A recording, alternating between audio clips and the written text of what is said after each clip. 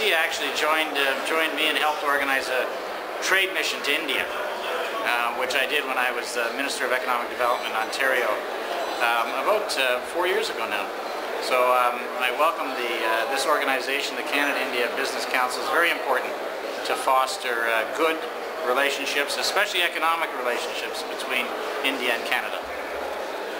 So how important is the relationship between Canada and India in terms of your capacity? Well, it's very important, and you know, I meet with the Indian Minister of Finance at international conferences.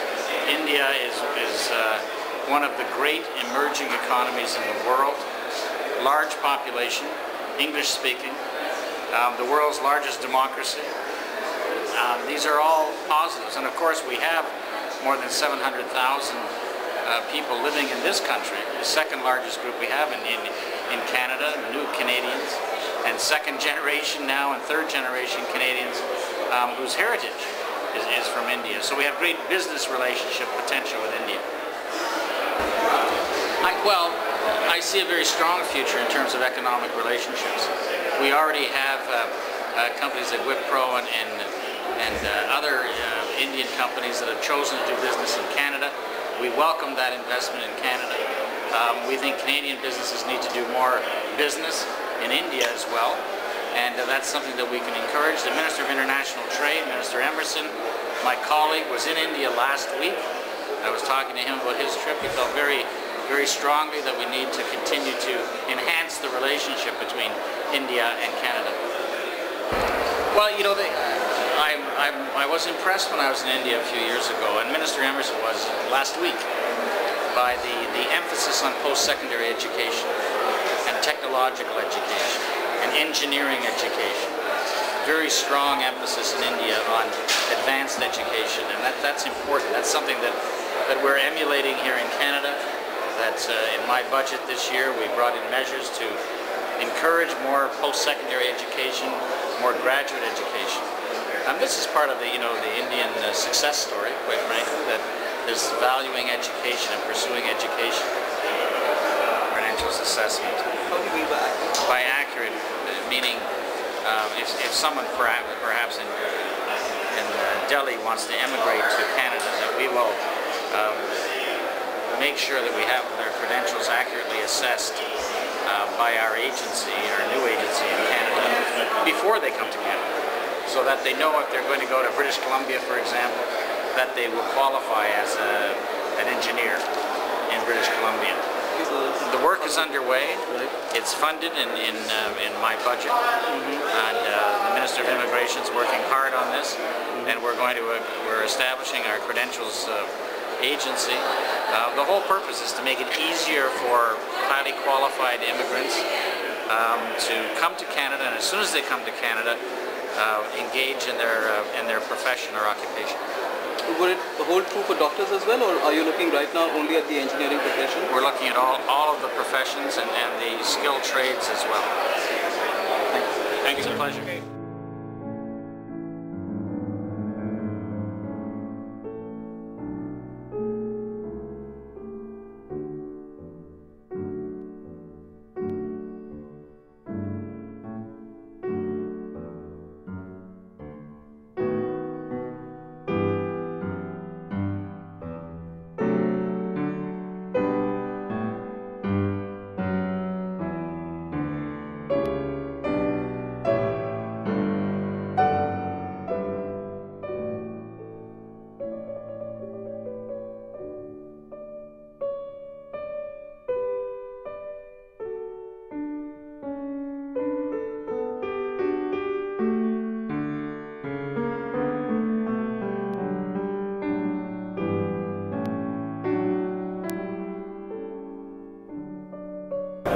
Welcome to today's edition of South Asian Outlook on Web TV. Today we're live on location on April the 26th at the Hudson's Bay Arcadian Court, presented by the Canada-India Business Council. It is an event organized by CIBC to present the Canadian Business Person of the Year at the Gala Award today.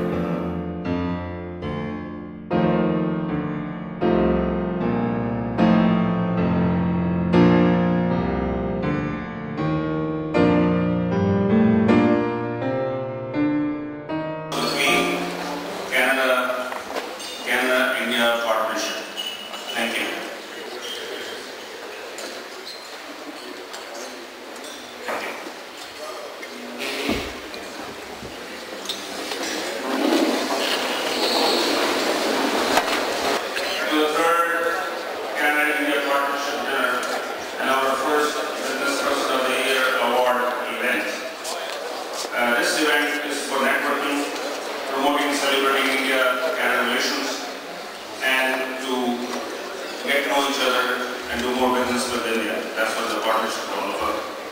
My heartfelt thanks to you on behalf of the CIBC and the board. Today we have the distinct pleasure of hearing from the most, I underline the word most, prominent Minister of the Canadian government. The press says he's a potential Prime Minister. Well, leave it at that. Also controls the purse strings of the government, and that's where the power is. The Minister of Finance, Honorable Jim Perry.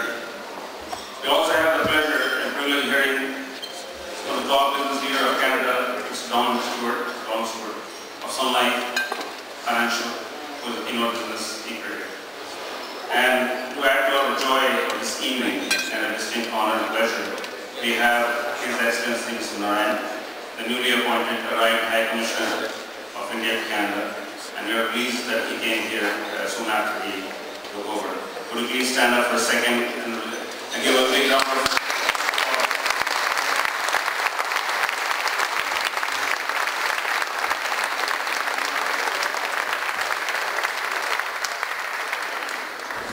Mr. High Commissioner, this is a very poor country, but the people are very poor, and you'll see it as you spend your balance of the term here. A couple of quick announcements because of the time constraint here. First of all, the Canada Business Council has announced and repeats itself again. We've taken a mining mission to India in September. We have a good response. We have Dr. Arun Basu here, one of the executives of the committee, and Hemant Shah, a board member of India right now working on the mission. Second, I wish to recognize bread and butter issue here. Our corporate sponsor, and they are in alphabetical order: Bata, Bombardier, Deloitte & Touche, National Post, or EDC, the law firm Osler, Hoskin Harcourt, Port of Halifax, RBC Financial Group, Satyam, Scotia Bank, Sun Life Financial, TCS, ED Bank Financial Group, and the law firm of Doris. I'd like to also welcome our new board member, Tom Drucker. You want to stand up for a second, Tom? He is from the Bata Group. He is General Counsel. And we have some veteran board members here, Honorable Clarence, Gary Comerford, Marvin Huff, Sean Watts, and Tobias Srinivasan on this table. Thank you for joining us. And I'm totally remiss, and I'll never excuse myself or give myself, but do not recognize my former college mate, and president of our sister organization, the Indo Chamber of Commerce, Mr. Ajit Khanna. Please stand up, Mr. Khanna. Fourthly and lastly, I hope talking about partnership, we have a happy relationship, we have a happy occasion here to welcome the real partnership makers in India and Canada. Those who consummated the marriage of Aditya Birla Group on Novelis, one of the largest transactions to come out of India recently. Back to there she is, stand up. And Michael M.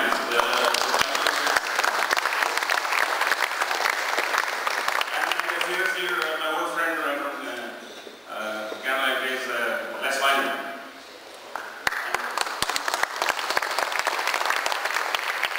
And of course, the key guy who made this happen, I call him the sunny face of Glory's sunny city.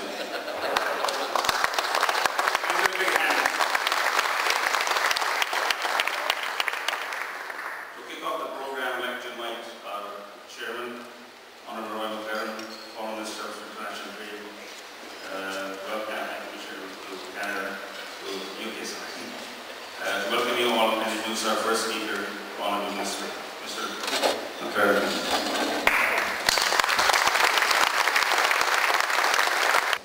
Your Excellency and dear friends and members of the Canada-India Business Council, that for Cam Rathi was a record short speech.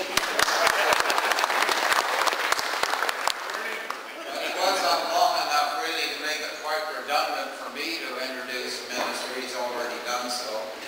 But I do want to say that I had suggested to the minister that he might want to announce a few tax changes.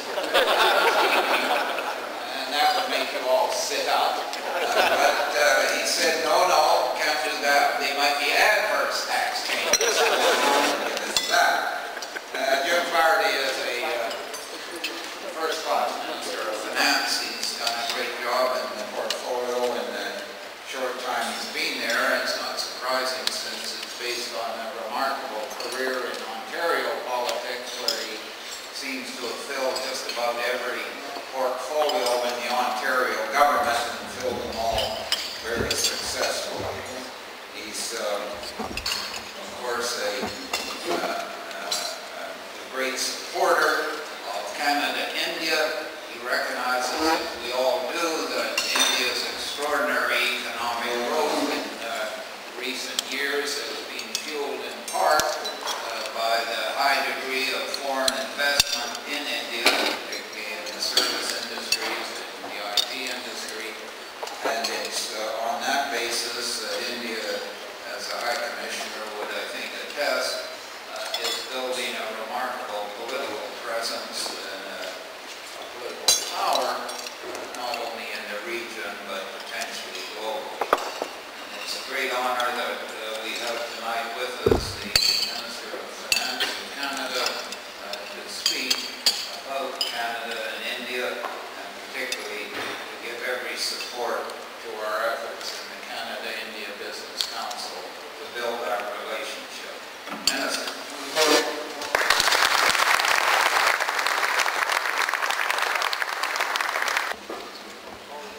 Thank you for the kind, I should say minister, I suppose, for the kind introduction. Go ahead, Joe was minister in the previous government. We philosophically misdirected, of course, but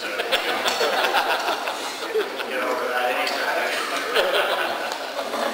It is a pleasure to be here and support the Canada-India Business Council. The Canada-India Business Council helped me when I was the minister responsible for economic development in Ontario some 4 or 5 years ago to travel to India with a group of Canadian business entrepreneurs and have a very successful visit there in Delhi and Mumbai and Bangalore, as I say, some years ago. So I'm indebted to the council for the work you did then and the work you've done subsequently. I have a different job now in Ottawa, and when we first became the government, it was February 6, 2006 last year. Roy will appreciate this, having had the experience. As soon as you're sworn in as a minister, the deputy minister's first job is to grab you and make sure you don't say anything foolish before they get a chance to, as they say, brief you. And then they spirit you away to, in my case, to the Department of Finance on O'Connor Street in Ottawa. They give you these books that have the oxymoronic name of briefing books, which are about that high, of course. The idea being that you keep the minister busy reading these books so he doesn't get into any genuine trouble out there talking to the media. And I went to, at the meeting, the first meeting I had with the deputy, he said to me, and by the way, Minister, we have a G7 finance ministers meeting, G8 actually, this weekend, and you should go. And it was, in fact, you must go. And it was the middle of winter in Ottawa, February, and cold and miserable, and I thought, well, this is great. Where are we going? Barbados or somewhere, Athens, wherever, right? Moscow. So, off we went to Moscow in February. The first minister, finance minister, who I bumped into at the meeting was the Chancellor of the Exchequer, Gordon Brown. Very pleasant. And he put his arm around me. He's a little bit taller than I am, like most of the world. And over in the corner, and he said two things to me. He said, first of all, he said, can you tell me what happened to Paul Martin? And I said, well, let's not get into that right now. And the second thing he said is, if you're a finance minister now, you've heard about the 3 letters. And I said, no, I don't know about the 3 letters. He said, well, when you become a finance minister, when he became Chancellor of the Exchequer in the United Kingdom, he was given the 3 letters. And they said, you should use them when you get into trouble. And inevitably, as a Minister of Finance, you'll get into some difficulty from time to time. Income trust comes to mind. So I first time he got into trouble, he opened the first letter and it said, blame your predecessor, which he did. He said that worked quite well with the media in the United Kingdom. And the second time he got into trouble, he opened up the second letter and it said, blame statistics. And he said that worked quite well also with the media. And the third time he got into trouble, he opened the letter and it said, write 3 letters to your successor.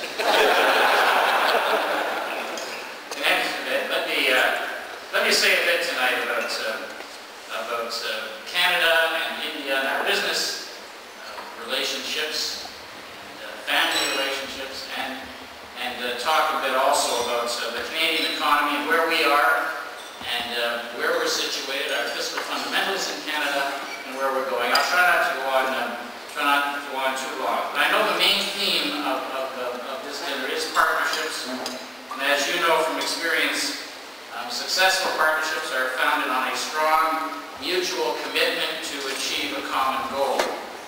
Successful partnerships are founded on the exchange of knowledge, the sharing of risk, and the ultimate reward of achievement.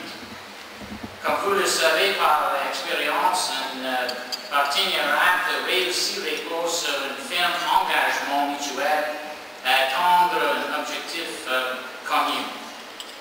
India and Canada have been developing just such a partnership over the years. We're working together to enrich people's lives, to strengthen our economies, to enhance our cultural diversity. India's contribution to Canada has been profound and deeply rewarding for Canada. Today, India is the second largest source of new Canadians, with over 900,000 people of Indian heritage calling Canada home.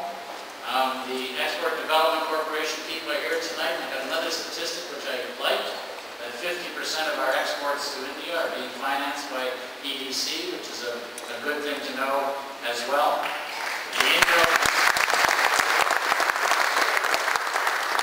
Indo-Canadian community, as you know, has made an invaluable contribution to life here in the Greater Toronto area and in communities right across Canada. And this Canada-India Business Council has played a critical role in moving this relationship forward. So for the last 25 years, your members have continually demonstrated strong leadership in promoting trade and investment, strategic partnerships, and collaboration between Canadian and Indian businesses. Your determination and forward-looking approach are inspiring. The people in this room have been instrumental in focusing attention on this emerging economic giant, which is India. India, as you know, has one of the most competitive and fastest growing economies on the planet. It's currently the world's 12th largest economy and projected to be the 4th largest by 2025. India is increasingly being seen as a market of boundless opportunity and tremendous potential. While the world is turning its attention to India, we have only scratched the surface. Currently, India is Canada's 14th largest export market, while Canada is India's 24th largest export market, far below our trade potential here in Canada. Our market share of India's exports and imports are a fraction of countries such as the United States or the EU or Australia. They are outrunning us in this highly competitive global economy. And the need to set the pace is important from a Canadian point of view. As a trading nation, and you know this Canadian nation grew wealthy on trade, on free trade. As a trading nation, Canada must pursue trade and investment opportunities in a systemic and sustained way. Canada's new government, our government recognizes that and recognizes the vital role that government plays in helping the partnership to flourish. So we must take steps to create an environment that encourages diversity and fosters excellence. We must reach out to help further open the doors for our entrepreneurs and risk takers. India can benefit by leveraging Canadian knowledge, skills, and expertise, especially in the areas of infrastructure, information and communications technology, the life sciences, mining, and financial services, and agriculture. And let's not forget that investment drives trade. Two-way investment is the essential catalyst for development of supply chain links. It's the key to the transfer of knowledge and technology that support innovation, which in turn enhances trade and competitiveness. If we want a stronger, more durable trade relationship, if we want to be a global leader in developing and adapting technology, if we want to drive Canada's productivity and competitiveness, then we must see more two-way investment. My cabinet colleague, David Emerson, the Minister of International Trade, just returned from India, where he was last week, and tells me we are making progress.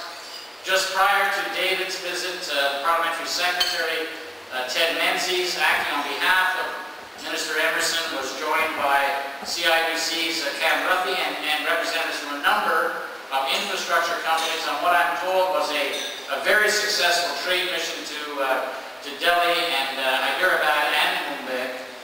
New business and contacts have already resulted from that mission, I'm told, adding to the recent surge of activity.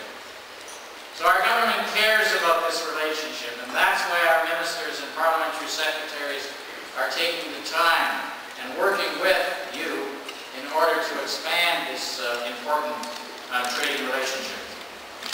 Over the past couple of years, we've seen investment into Canada by India in the order of a couple of $1 billion. Birla, India's third largest business group, is partnering with Sun Life Assurance of Toronto in a $100 million joint venture. A number of India's banks are now blazing trails into Canada, including the State Bank of India, the Bank of India, the Punjab National Bank. These banks bring customers. Their customers will bring more trade and more investment and more commercial links between our two economies. In order to broaden and deepen our relationship, Minister Emerson is working on a new global commerce strategy in which India will figure prominently. This global commerce strategy is about building global supply chains and building global value networks. And it features three core elements. Firstly, supporting an expansion of our bilateral trade agreement network. Secondly, strengthening our competitive position in the U.S. market. And finally, extending our reach in other key markets. We are completing an assessment of markets and opportunities among our many trading partners. Where there are significant opportunities and the trading partner is willing to work expeditiously to remove barriers and forge links, we are ready to engage. I can assure you, India is at the top of our list. Minister Emerson is also finalizing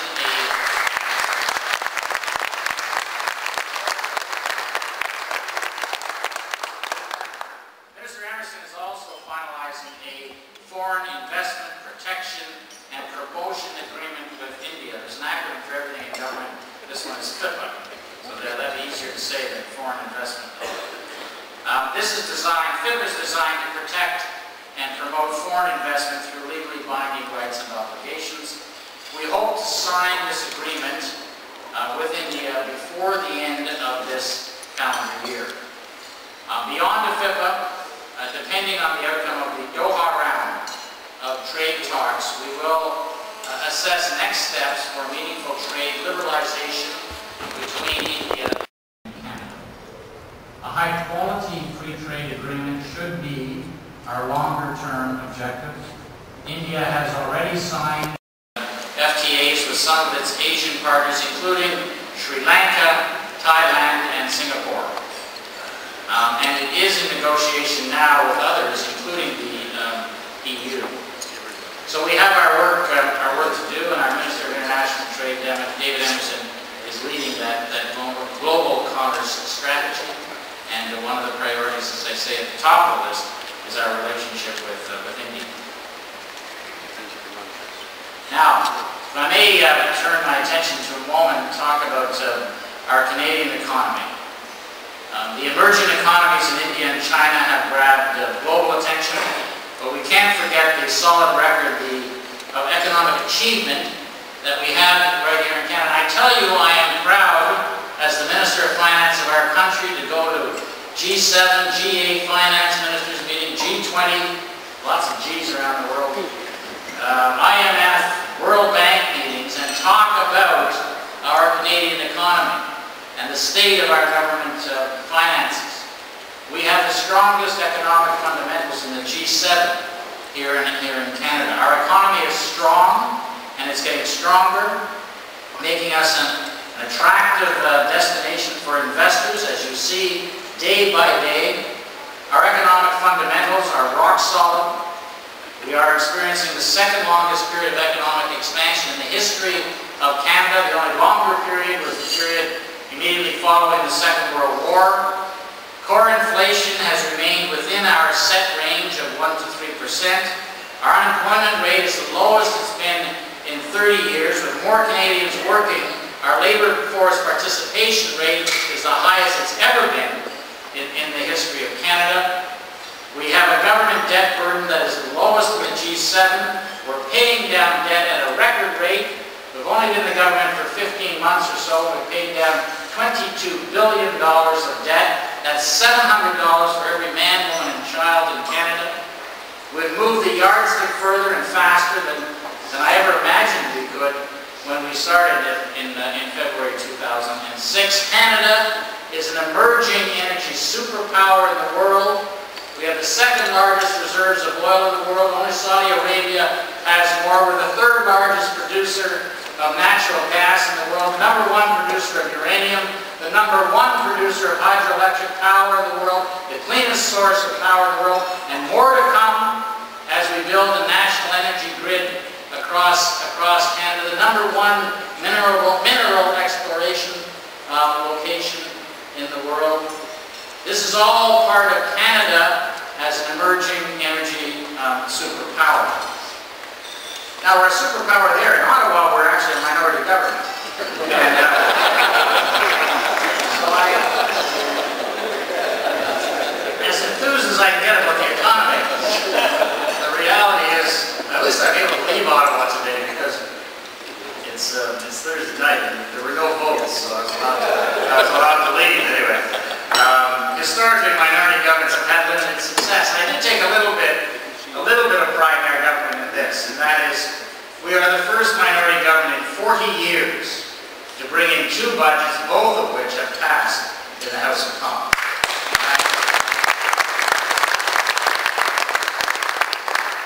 The first budget, Budget 2006, contained tax reductions, more tax reductions in that budget than in the previous four Liberal budgets combined. But tax reductions of more than $20 billion. And then that's the direction, of course, that we want to go. We believe that Canadians are overtaxed. The two budget implementation bills that followed Budget 2006 both went through the House of Commons, were approved through the Liberal-dominated Senate, and were approved and received royal assent and are now the law of Canada. Every budget measure in Budget 2006 is now the law of Canada. The Ways and Means motion for Budget 2007 has already passed through the House, and now we're proceeding with the first budget bill. So this is something that at least in a minority government to be able to drive our economic agenda for the country is vitally important. As I say, this hasn't happened in Canada since Expo 67 here, 40 years ago. The two budgets have gone through. What are we trying to do in our budgeting? Well, we're reducing taxes significantly for individuals and families and businesses. We are limiting the growth of spending on average to the rate of growth of nominal GDP. Over the course of the mandate, the rate of growth of spending should be about 4.1%. The rate of growth of nominal GDP should be about a percentage point higher than that. The books, of course, are balanced. We're running surpluses. We're paying down debt at a record level. And as today you heard the announcements, I'm sure you heard the news that the Minister of the Environment, my friend and colleague John Baird, has announced that we are regulating greenhouse gas emissions and air pollution for the first time in Canadian history. We're also implementing our long-term economic plan for Canada, which we developed last year called Advantage Canada. And just a few words about the economic plan. Now, you're in business and you know that if you're going to plan ahead for your businesses, you need to have a plan. Well, believe it or not, the government of Canada didn't have one. So last year we developed one, we consulted widely, and we developed a plan called Advantage Canada, which is about giving Canada the advantages we need to compete today and into the future. A tax advantage, a fiscal advantage, an entrepreneurial advantage, a knowledge advantage, and an infrastructure advantage. And just a few words about that. In the tax advantage, our goal is to establish the lowest tax rate on new business investment in the G7. We've only been in the government for 15 months. We've already moved from 6th to 3rd as a result of the 2 budgets we've done. So right now we have the 3rd lowest rate on new business investment in the G7. We're going to, of course, continue to reduce taxes for all Canadians. On the fiscal side, we are committed to eliminating Canada's total government net debt in less than a generation. Australia has achieved that. That is something we can achieve in Canada using the OECD measures. On the entrepreneurial side, we are going to reduce unnecessary regulation and red tape in order to increase competition in the Canadian marketplace and make it easier for small and medium-sized businesses to do business in Canada. We are committed to reducing the red tape from the Government of Canada by 20% by November 2008. We're a government that sets goals, we measure what we do. The Secretary of State responsible, Jerry Ritz from Saskatchewan, and I are working on this, and we will accomplish that 20% reduction with the help of others, Canadian Federation of Independent Business and others, by November 2008. On the knowledge side, this is vitally important for our future. I met today with some of our scientists in Ottawa, and some of the people responsible for our funding. Our universities, our colleges, our research and innovation. India has shown this for many years, the emphasis on post-secondary education. Vitally important for the future of our country and for our children and their children going forward. We're going to continue our investments, massive investments in this budget 2007, in science and technology, skills training, universities and colleges, and graduate studies, the creation of new scholarships, not only in science and engineering and in the life sciences, but also in business. We don't have enough graduate students in Canada. We don't have enough people studying in the life sciences and engineering. We also don't have enough business students in Canada. So we're going to encourage that. We're going to welcome more graduate students from abroad, including India, of course, to Canada to study. We're offering more scholarship support. This is all part of the knowledge advantage in our long-term economic plan for Canada. And lastly, the infrastructure advantage, and this is vitally important.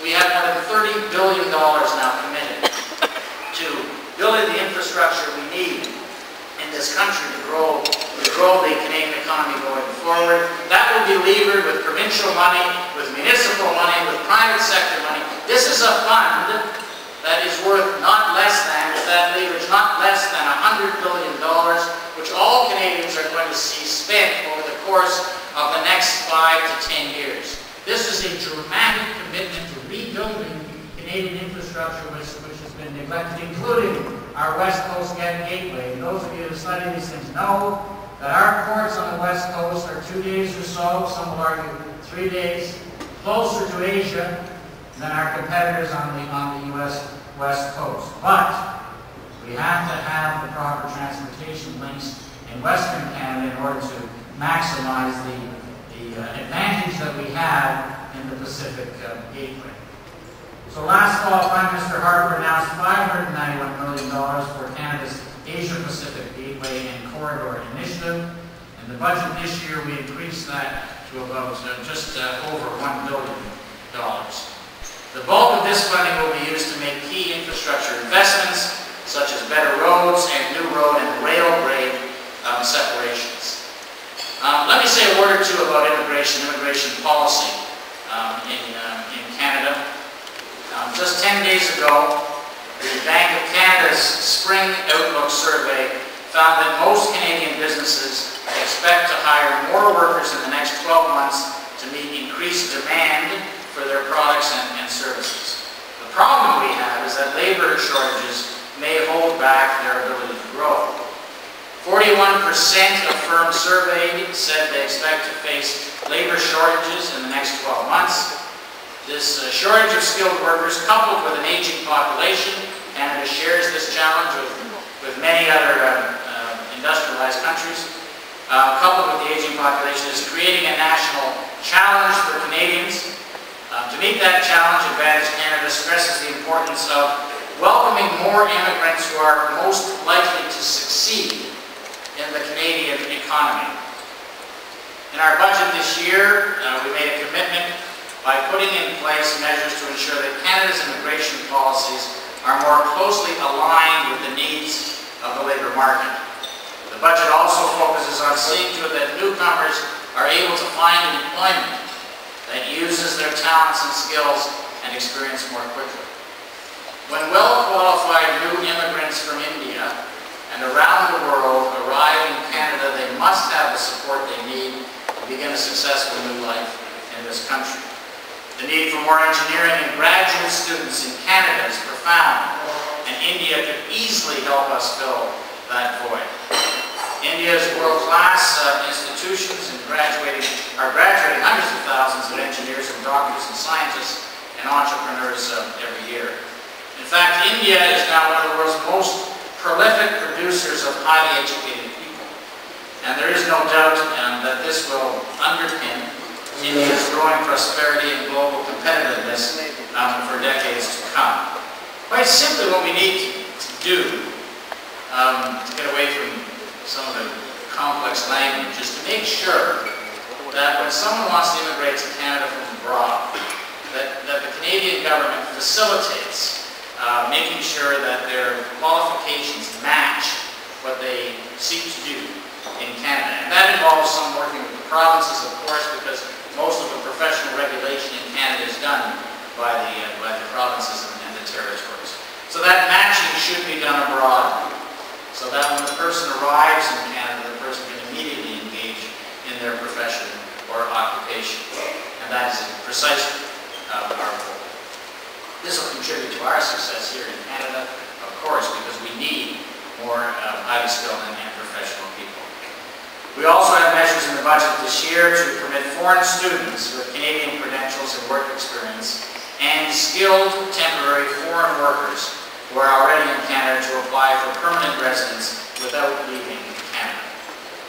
In addition, the government will facilitate the assessment and recognition of credentials through the creation of the Foreign Credential Referral Office, which will perform the function that I just described to you.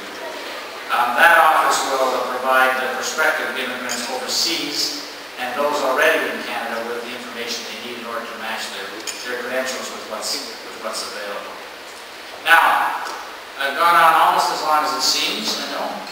I will come to a conclusion. It's great to be here with you. My relationship with this organization is one of which I am fond. I know you do great work in facilitating economic relations between India and Canada. So let me leave you with a few final thoughts that I made. You know, we have a tremendous opportunity before us, and we must seize that opportunity. India and Canada have common interests, common goals, and the ability and the focus and the commitment to achieve those goals. This begins by recognizing that India is an emerging economic power whose reach and influence continues to expand around the globe. It is an economic force that has resources and innovative technology, skilled labor, and greater access to global markets. Canada, on the other hand, as I've said this evening, is an emerging energy superpower. Canada is a center of excellence in science and technology. Canada has a highly educated and skilled workforce and is a natural gateway to the largest market in the world next door to us. The mutual benefits are obvious for India and Canada, and the need to forge a stronger economic partnership is essential. So Canada's new government is determined to ensure we do what we can to further our relationship with India. Our government, along with the private sector, is focusing on India like never before. It's good for families and businesses in both countries. I know that over the years, the Canada-India Business Council has provided outstanding support for achieving that common goal that we share. Again, I applaud you for your efforts and look forward to working with you as we continue moving toward more prosperous economies in both countries and a more sustainable and secure global economy. Thank you for inviting me to do it this evening.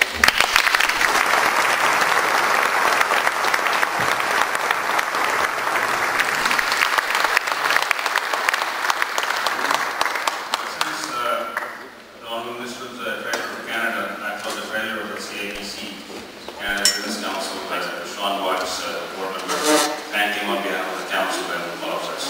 I'll pretend I'm Speaker of the House of Commons, and it was a 1 minute limit here. Sean. The Chairman McLaren beat you to it. He told me before the speech that the budget was in effect, and I can cut down from 3 minutes to 1 minute. So, Mr. Flaherty, Mr. Stewart, Your Excellency, other head table guests, ladies and gentlemen, my pleasure to respond. A few months ago, I had the pleasure of actually speaking to your colleague, Mr. McKay. He came to the Diwali dinner. And at that time, I quoted the great Mahatma Gandhi from 1916. But today, I'm going to quote for the future. I'm not sure, Minister, if you happened to read the National Post 10 days ago. There was an article in the financial section that said, India lures Wall Street. Opportunities on the subcontinent are making it impossible for financial institutions to resist. I think after your insightful remarks tonight, Minister, perhaps the National Post should write a sequel, Bay Street lures India. I think India would agree that they're probably no longer an emerging market. She's graduated to a developing economic powerhouse. I think the elephant is wide awake, and she's moving fast, and with your comments, I think she's moving to Canada. The sheer demographics are staggering. You're talking about post-secondary education. 1/4 of the global youth live in India. And 50% of the country's population in India are presently under 25. So it's a staggering potential. Your comment about successful partnerships is well taken. We agree, it cannot be underestimated. Canadians don't want to be outgunned. And the global commerce strategy is the way to go. Many Canadian companies get it right in India, many do not. Ourselves, Scotiabank, Sun Life, EDC, we think we got it right. We're very committed to India, and we thank you again for your comments and coming tonight.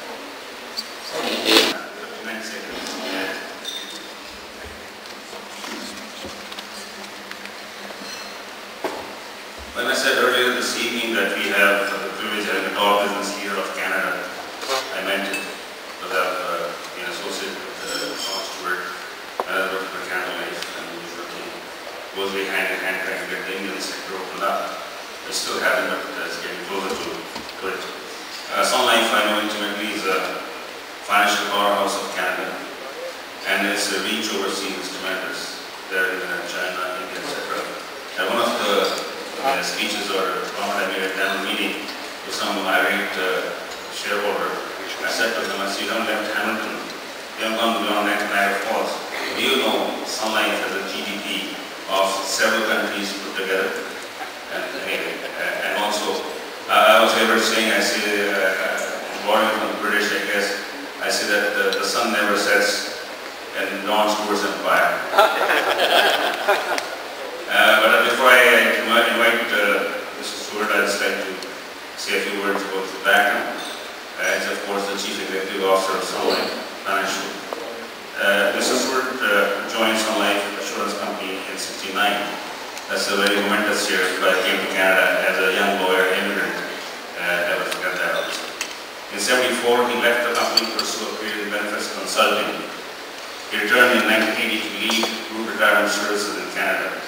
From 1987 to 1992, Mr. Stewart had responsibility for information technology.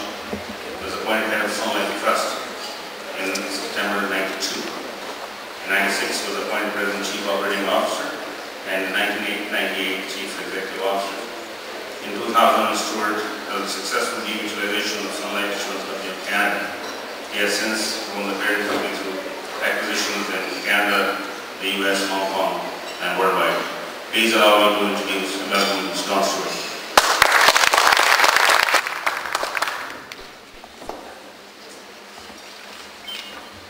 Thank you, Cam, for that somewhat generous introduction. I particularly like the piece about the sun-lit setting. I do think the accuracy of your comment about the relative GDP of Sun Life in several countries may be a little quantitatively out of line, but it's pleasing to hear. Good evening, Minister, ladies and gentlemen. A warm welcome to the new High Commissioner to Canada, His Excellency, Marielle Marianne. It's indeed a pleasure for me to be here this evening. I'd like to say how pleased I was to listen carefully to the Minister's remarks on the positioning of the Government of Canada vis-à-vis the Government of India. This is indeed encouraging. In fact, I think the Council might have encouraged in turn the Minister to say more about corporate taxation, since he was so upbeat about relationships going forward.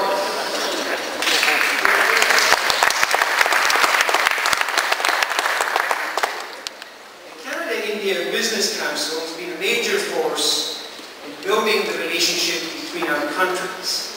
And we at Sun Life are very pleased to be the Council's sustaining sponsor.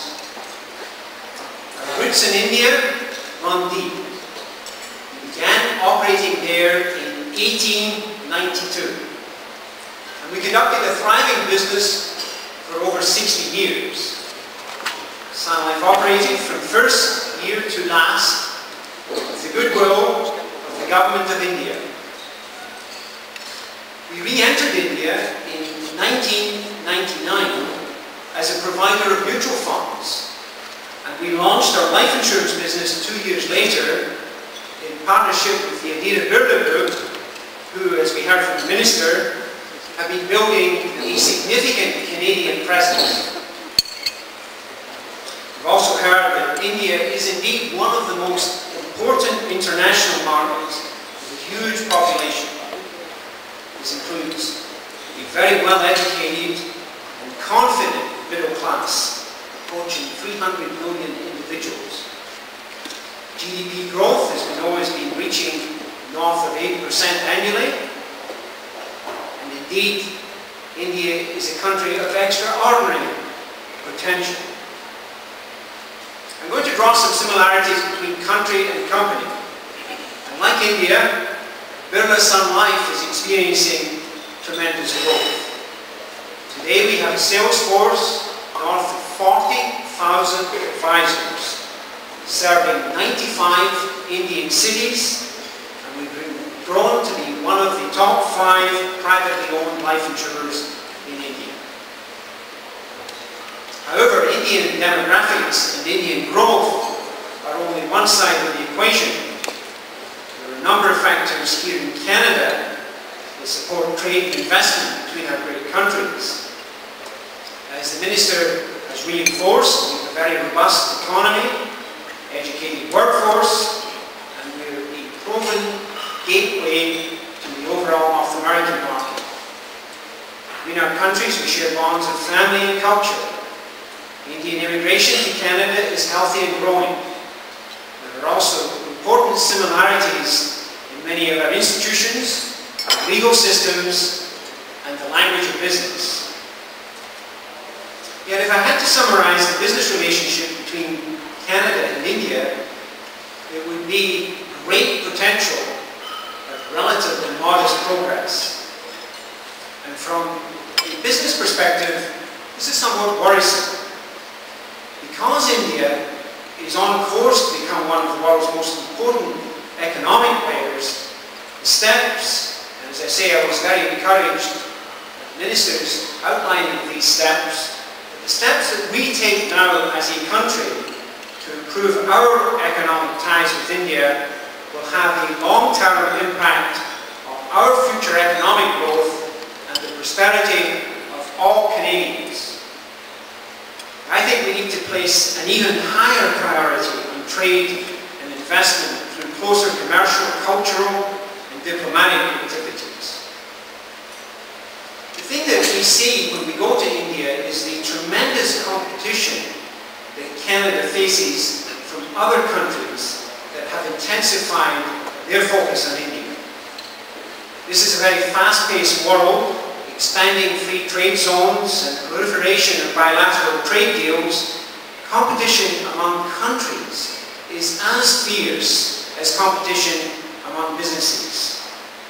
So make no mistake, it is our flag versus their flag. Their flag versus our maple leaf. Canada needs to promote an even stronger national brand in India. And from our point of view, the race is already on. Canada needs to compete and compete to win. It is indeed time to show the world, and India especially, that we mean business.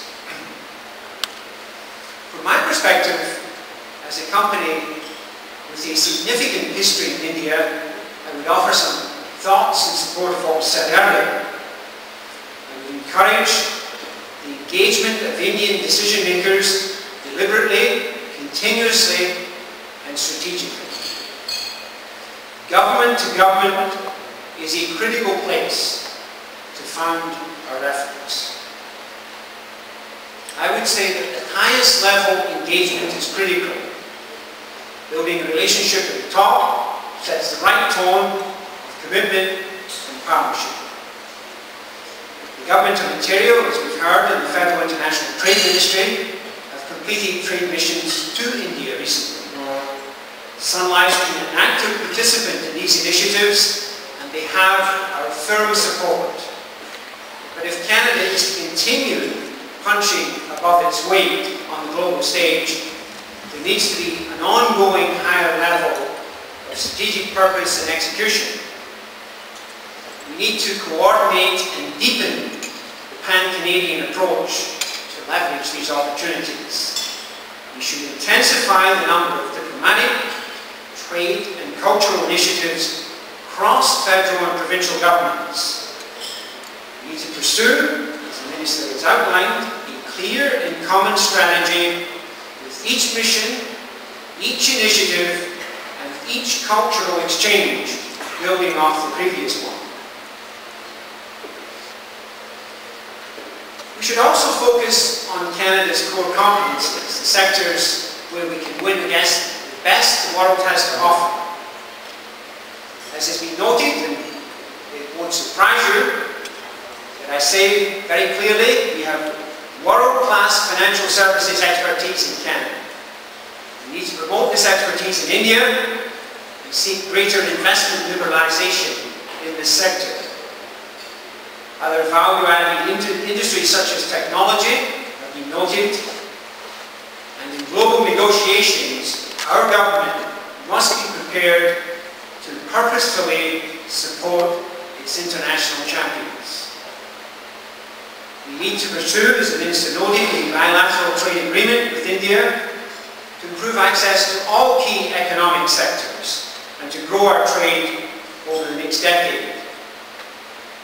The Minister's colleague, the Canadian Trade Minister's Parliamentary Secretary, has already publicly explored the benefits of such an arrangement.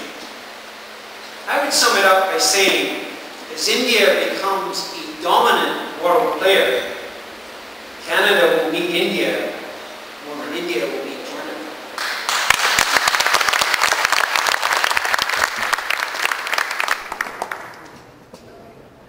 In business, as indeed in life, relationships require ongoing effort and investment.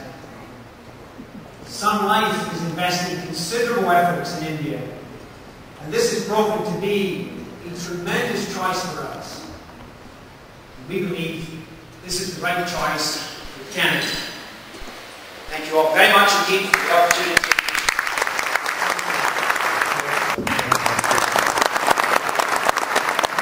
A bowl of soup. I wouldn't do that.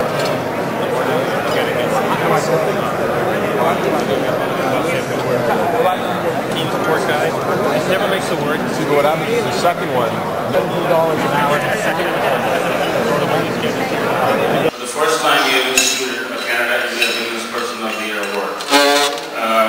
As a part and parcel of promoting Canada-India business relations, we felt it is good to have recognize people who are movers and shakers in the Canada-India business corridor and recognize them for what they have done.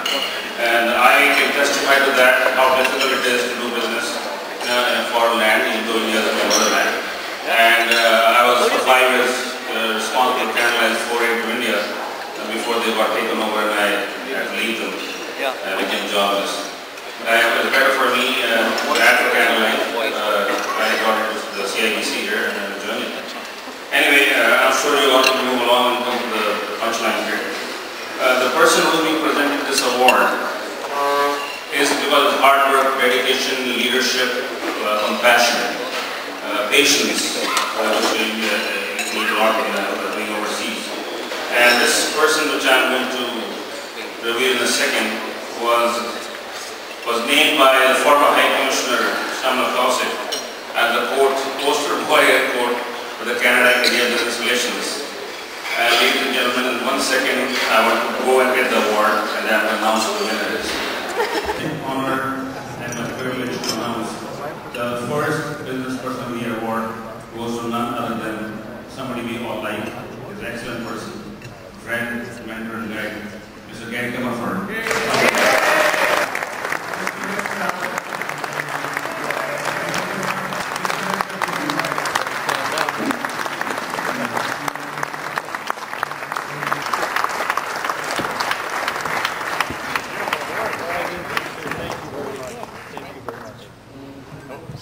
It is indeed an honor. Minister, Your Excellency, you know, you're immediately struck with impressions. You're struck with the whole notion of kind of what is going to actually take place and what will the future bring. And I really want to accept this award on behalf of Sun Life, because very few individuals are given an opportunity, such as I was, to represent a great company in reestablishing themselves in a great company, in a great country. It took me several trips to understand India, and I'm not sure that I completely understand India 100% today. But I have certainly grown to love and respect India.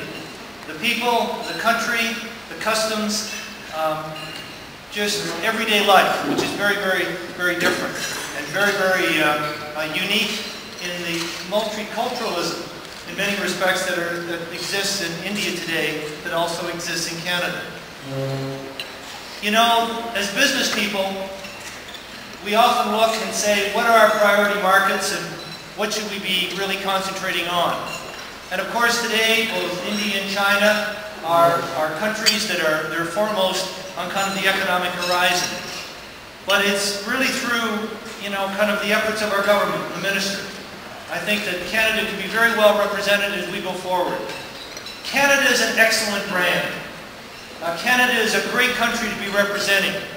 And the welcome that Canadians receive in India each and every day that we operate there is tremendous. And I guess in conclusion would want to sincerely thank everyone for this honor, but more importantly, to look at India, to look at the warmth of India, to look at the generosity of India, to look at the business opportunities. If I can end with a story.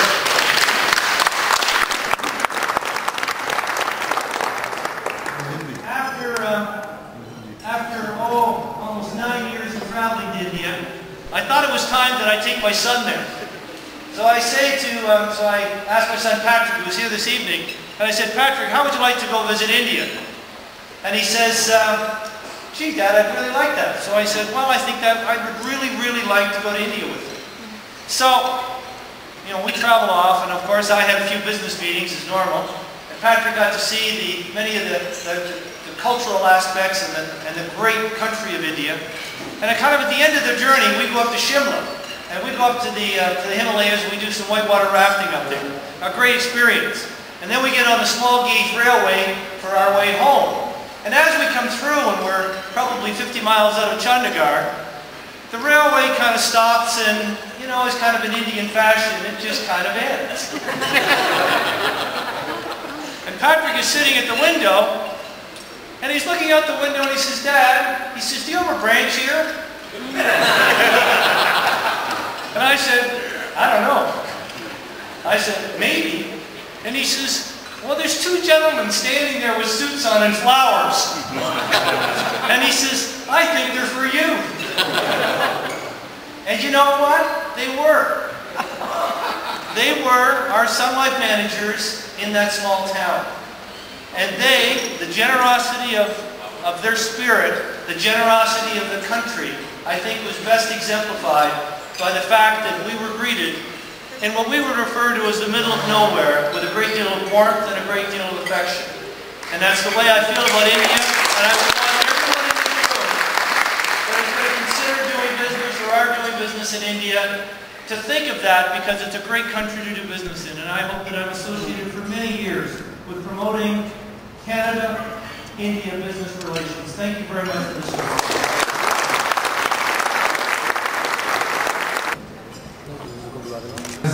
Music to any high professionals, yes. And I think having made such a wonderful start, we will go forward with Canada. The opportunities are boundless, limitless, and there are many synergies as we look at the future between India and Canada. They are both high growth economies. They are both economies, open economies. They are both democracies. And I think they are economies where there is political will to get to know each other better and to do business. And of course, the Indo-Canadian community, which has been in this country for over a century, which represents the vibrancy of multicultural Canada. I think this would be a great asset to India and to Canada. And I think after the speeches should be kept short, so I have very great pleasure in congratulating the recipient of this award and in celebrating the spirit in which Birla Sun Life has approached India. All the very best to you in the future. Thank you.